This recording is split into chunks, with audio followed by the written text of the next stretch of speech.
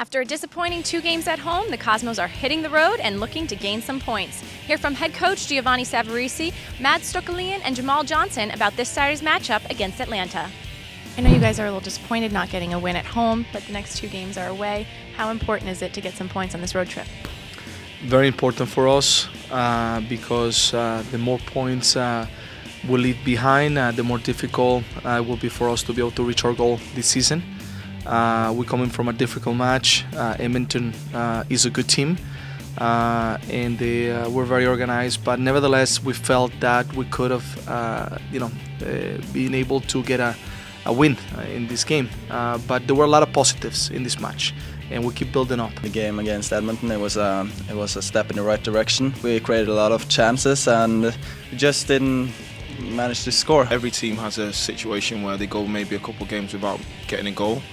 But it's just all about keeping positive.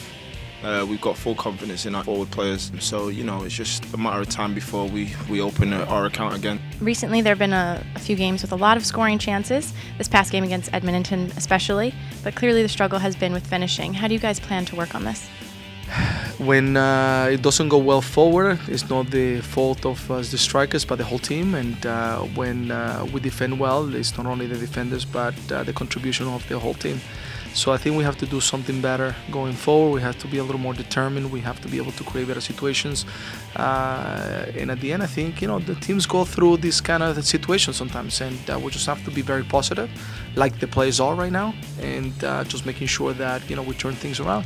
Saturday against Atlanta, what are you expecting from them?